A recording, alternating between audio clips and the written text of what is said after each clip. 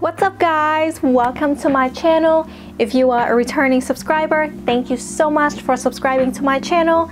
And if you are new here, my name is Minzy and I would love for you to consider to join our little community here, because here we talk about all things fragrances. Alright guys, today I'm coming back with another haul video. I think in my last haul I said it was gonna be the last haul of the year, but at this point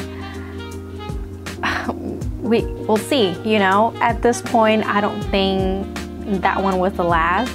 In fact, I have this haul right here and a couple of fragrances are still on the way to my house, and then I have two I need to go pick up in San Francisco, but I still cannot make it yet because it's been raining every freaking weekend. I don't know about you guys, but I don't like rain. This weather is just making me so depressed, if you know what I mean. I don't like rain.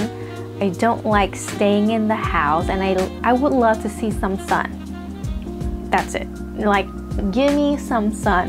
Anyways guys, let's just jump right in this video. I have about 5 fragrances in this haul and we gonna go through one by one. I'm not gonna go into detail of each fragrance because this is a haul video. If I go into too detail of each fragrance, this video is gonna be forever. But let's start with the one that I got for PR first.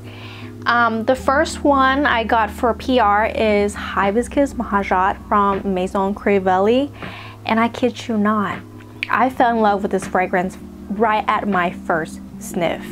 Like right at my first try, I already know this is the one for me. And I kind of hesitate to try this one for the longest time because I heard a lot of people say this fragrance smells like Delina from Parfum de Marly, which, you know, it makes sense to me because it is created by Quantum Beach, and I already have Delina exclusive in my collection. I have Atomic Rose from Initio Parfum, so, you know, what's the point to get another one that is in the same vein? But I'm telling you, yes, I do see that resemblance of Delina in this fragrance, but I'm telling you, this goes into a completely different direction, and I love that in this fragrance. It's just make this fragrance so different and unique. And I don't want to say too much about this because after this video, I have a full in-depth review on this fragrance. So if you want to know more about this fragrance, please check out that video that I'm gonna upload after this video. So, but yeah, stay tuned for the full in-depth review of Hibiscus Mahajat. All right, the next fragrance that I got in my PR package is Moon Carnival from Wilhelm Parfumerie. And this is just the standard bottle of this house. I got it in 100 ml. Very generous of them to give me this fragrance. Okay, now, all right, I do have to talk to you guys about this fragrance a little bit. This is a white floral fragrance through and through, and honestly, I only wore this fragrance once to test it out, and I think that I need some more time to play with it to understand this fragrance before I can form a complete thought and give you a full in-depth review on this fragrance. So this fragrance opens up with a green, heady, fresh and clean white floral, and it's going toward soapy terry. Now, one thing about me is soapy fragrances are not my favorite type of fragrance to wear. Of course, there are always exceptions because I do have, you know, soapy fragrances in my collection that I actually enjoy. But in general, this is not a type or genre of fragrance that I gravitate toward. So And then, you know, when this fragrance dries down, it's actually get creamier, but I would never say this is a gourmand floral fragrance. Even though there is a marshmallow note listed in the notes of this fragrance. And to be honest, I don't pick up anything marshmallow per se. All I get is the sweetness from the floral itself. It's been really cold where I live. Of course, I live in California and it doesn't consider as cold as other states of America, but still, to me, this is the type of fragrance that I don't enjoy during this type of weather. I need the weather to get a little bit warmer. So I think I'm gonna save this fragrance for spring, and I will see how it blooms on my skin, how it smells, how it works with my skin chemistry, and I will get back to you guys about Moon Carnival. If you are a white floral fan and you don't mind soapy fragrance, or if you are also a fan of soapy fragrances, maybe give this one a try. But if you go into this fragrance expecting something gourmand, then don't. You know, this is not a gourmand fragrance in my opinion. So please don't blind buy this fragrance thinking that you're gonna get something delicious, vanilla, marshmallow, you know. There's nothing like that in here. So that are the only two I got for PR. The rest are fragrances that I pay with my own money. And the next one I want to show you is also from Wilhelm Parfumerie, and I only get this one 50 ml because I kind of blind bought it.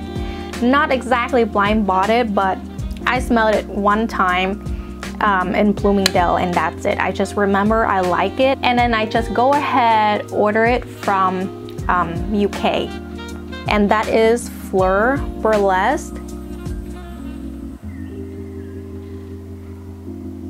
So first time I heard about this fragrance is from Demi Rawlings, and she was raving about this fragrance for a while.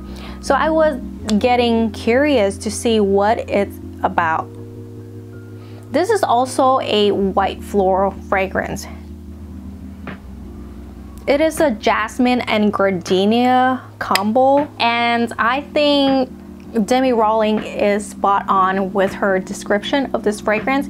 It is a very beautiful, kind of carnal white floral fragrance, and I honestly don't think that it is for everyone. So I think that if you curious about it, please give it a try before you buy it.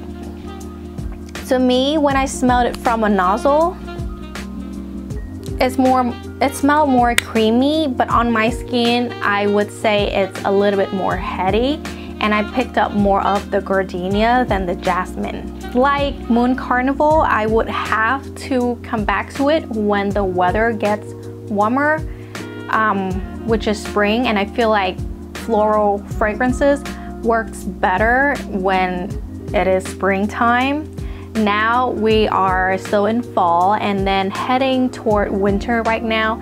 I don't think this is really the best type of fragrance to wear right now, especially when I wake up in the morning to go to work.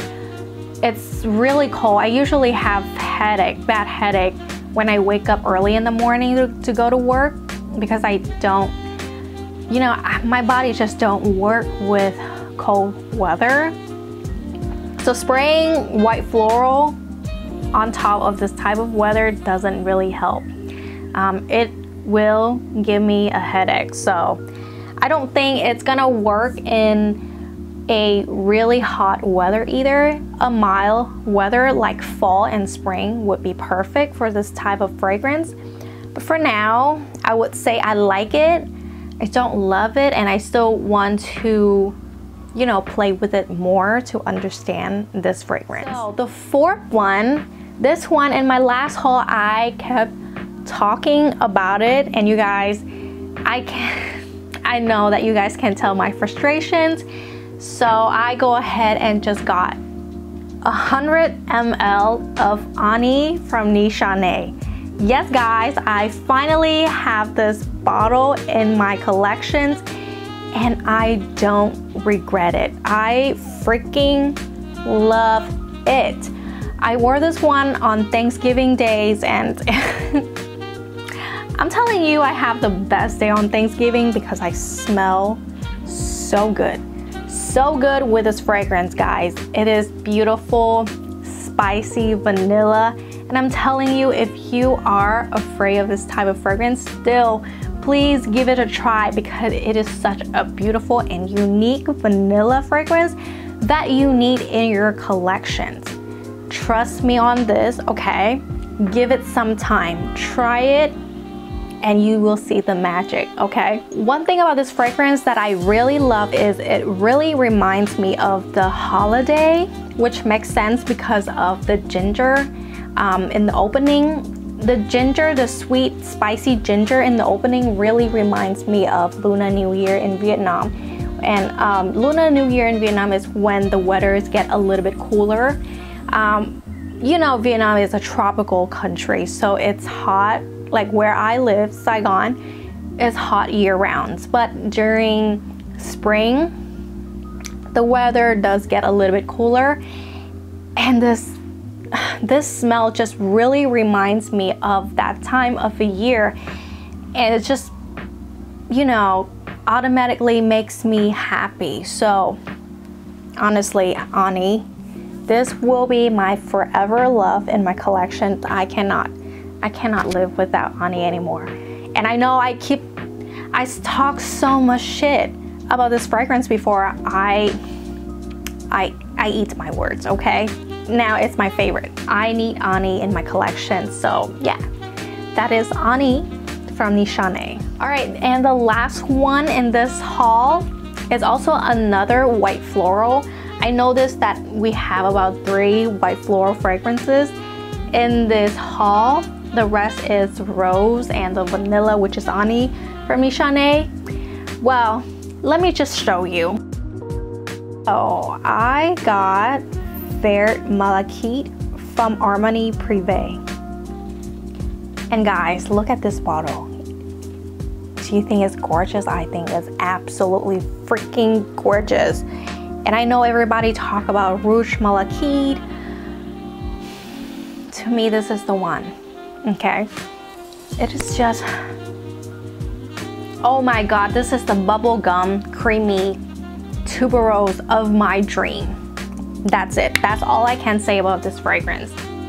And I know it's very expensive, but I got it during Black Friday for a not really a very good price, but I get cash back when I do Rakuten from, yeah, I got this from Bergdorf Goodman and they have a really good, about 15% cash back. So I go ahead and bought Vert Malachite. I've been wanting this bottle for a while, so this is the time, you know. Black Friday is the best time to actually buy whatever that has been on your wish list for a while. So I just bite the bullet and get this bottle. Even though it is still expensive, I don't care. I genuinely don't care because I'm gonna wear the heck out of this one. I kid you not, I will. And look at this bottle. Guys, I just can't get over how beautiful this bottle is. And I feel so fancy holding it. I feel rich, I feel regal. Beautiful, yes. But yeah guys, that is Vert Malachite from Armani Privé. And that's it for my haul today. Yes, this is a smaller haul compared to the last one that I did on my channel, but I am really excited to play with all of these fragrances and give you guys more full in-depth review of them. Please let me know if you want to see full in-depth review of any of the fragrances I talk about today. But thank you so much for watching my video today. Until next time, stay safe and happy holidays. Bye.